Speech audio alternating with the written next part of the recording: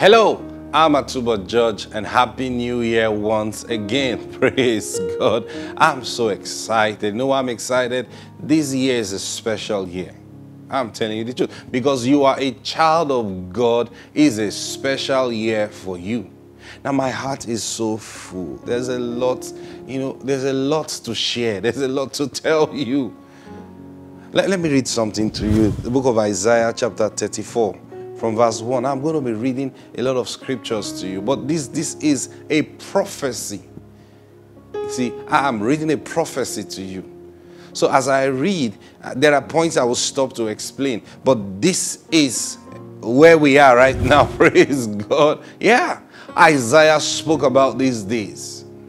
Now from verse 1, Isaiah chapter 34, it says, "Come near, ye nations, to hear, and hearken, ye people. Let the earth hear, and all that is therein, the world and all things that come forth of it. For the indignation of the Lord is upon all nations, and his fury upon all their armies. He had utterly destroyed them. He had delivered them to the slaughter. Their slain also shall be cast out, and their stink shall come up out of their carcasses. And the mountains shall be melted with their blood, and all the host of heaven shall be dissolved, and the heavens shall be rolled together as a scroll." Did you see that?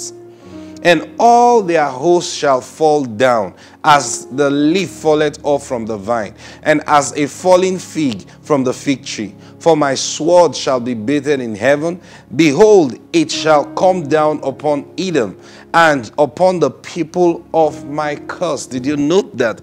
It's not for everybody. It says it's coming down on the people of my curse to judgment.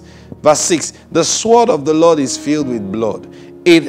It is made fat with fatness, and with the blood of lambs and goats, with the fat of the kidney of rams. For the Lord had a sacrifice in Bozrah, and a great slaughter in the land of Edom."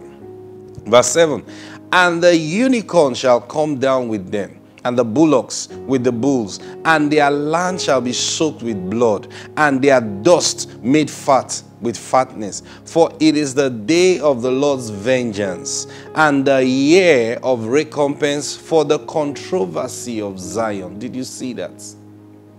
Notice, I'll read that again, verse 8. "For it is the day of the Lord's vengeance." Now, someone can prophesy and say, "Hey, it's the day of the Lord's vengeance." And everybody begins to quake. Hey, listen. The day of the Lord's vengeance is also the year of the recompense for the controversy of Zion. What does that mean? It's the same day or the same year that God is coming to recompense Zion for all the wrong that have been done to her. Now, you know what Zion is? Praise God. Zion is a city that represents God's children. Now, not a physical city for now, but it's a people. Praise God. So if you belong to Zion, he is talking about you, that it is your season for recompense. Now, you know what recompense means? So when he says the year of vengeance, you think of killing and judgment and destruction. Hey, it's also the year of recompense. He's coming to recompense, pay back. See, restore. Hallelujah. Praise God. Oh, thank you, Lord Jesus. "And the streams thereof shall be turned into pitch, and the dust thereof into brimstone. And the land thereof shall become burning pitch.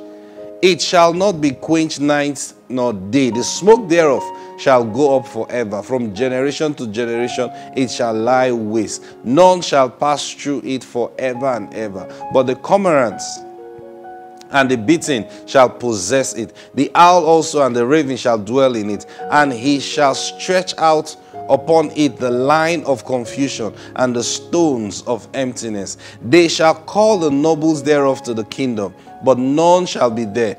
And all her princes shall be nothing. The thorn shall come up in her palaces, nettle and brambles in the fortresses thereof, and it shall be an habitation of dragons and a court of owls. The wild beasts of the desert shall also meet with the wild beasts of the island. And the sat shall cry to his fellow. The screech The screech owl also shall rest there, and find for herself a place of rest. There shall the great owl make her nest, and lay and hatch, and gather under her shadow. There shall the vultures also be gathered, every one with his meat. Seek ye out the book of the Lord and read. Did you see that? In the midst of all these things, what's the advice the Lord is giving you? He says, seek ye out the book of the Lord and read. No one of these shall fail.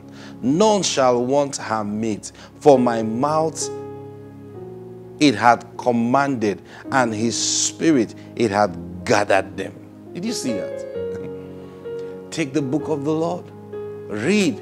Find out what it has said. Praise God. You know, he says, my people are destroyed for the lack of knowledge. See?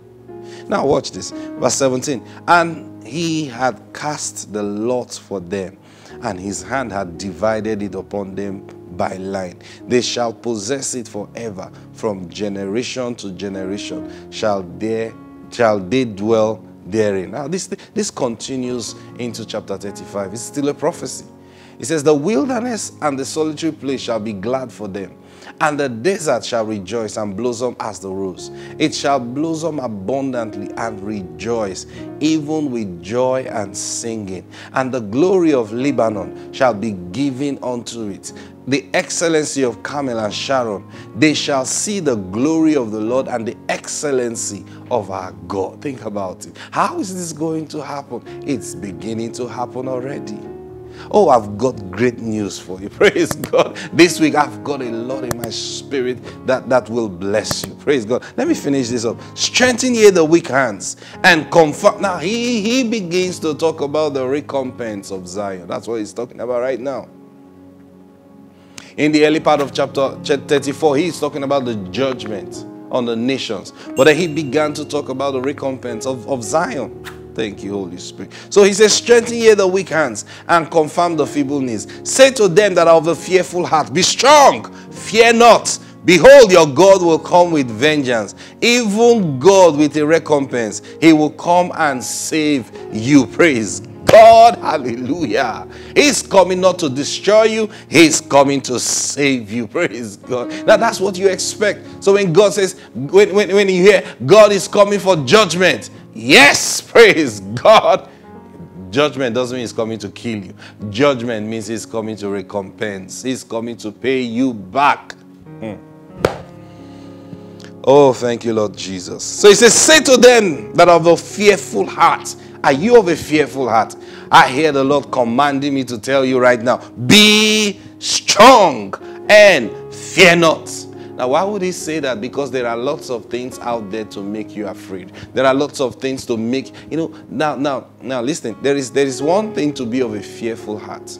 Then is another thing to actually see something that will make you afraid. You see, those that are strong, when they see things that scares people, they charge at it. They said, what is there? Remember David. David wasn't of a fearful heart. So when he heard the roaring of Goliath, he didn't run away. The Bible says he ran towards him. Praise God. But there are those who have a fearful heart.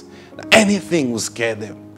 Now to them, he is saying, be strong and fear not. Thank you, Holy Spirit. Behold, your God will come with vengeance, even God with a recompense. He shall come and save you. Then the eyes of the blind shall be opened. Hallelujah. Hallelujah. And the ears of the deaf shall be unstopped. Glory to God. Then shall the lame man leap as a hart, and the tongue of the dumb sing. For in the wilderness shall water break out, and streams in the desert. Are you seeing these things?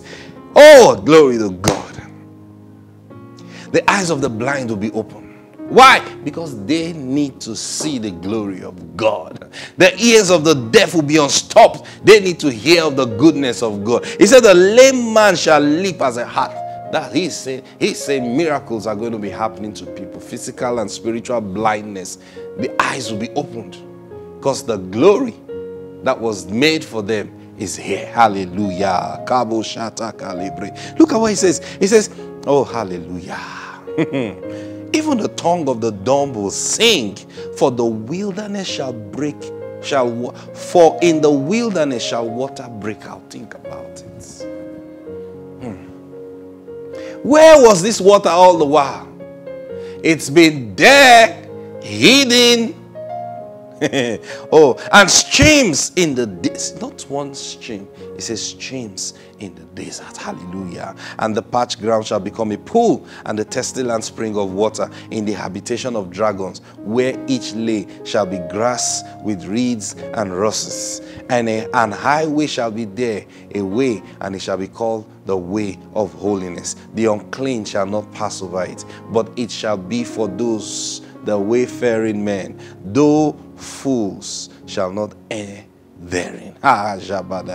No lion shall be there, nor any ravenous beast shall go up therein. It shall not be found there, but the redeemed shall walk there. Hallelujah. Hallelujah. And the ransom of the Lord shall return and come to Zion with songs and everlasting joy upon their heads. They shall obtain joy and gladness, and sorrow and sighing shall flee away.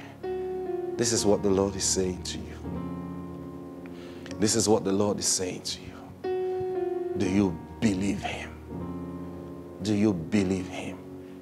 It doesn't matter what last year has been. Hear me. This year is different. This year is different. Not because of what is going on outside, but listen, because the word of the Lord is come to His children. And He is telling us, focus on my word. Look on my word. That's why He told us, says, get the book of the Lord and begin to read it.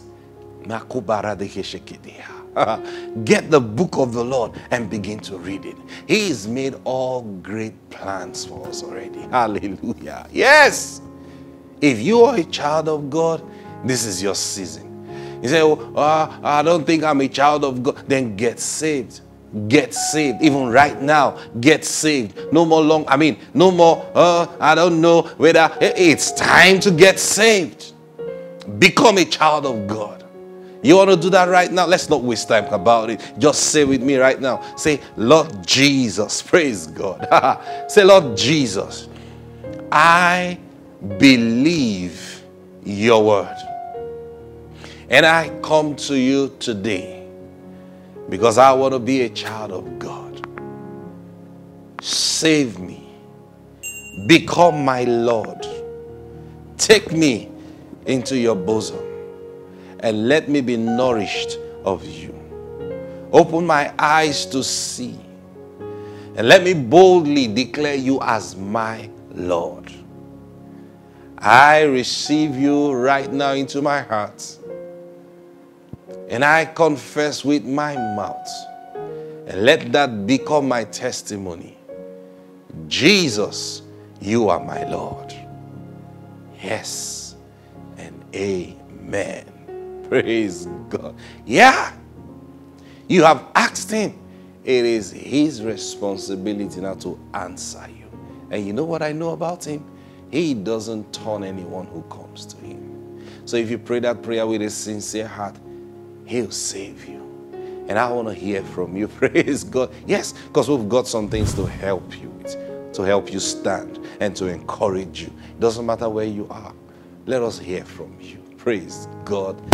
I've got lots of things to share with you this week. So don't miss any of this week's broadcast. Praise God. I'll see you tomorrow. And until then, this is at Super Judge. Be blessed. Praise God. Be blessed. Bye-bye.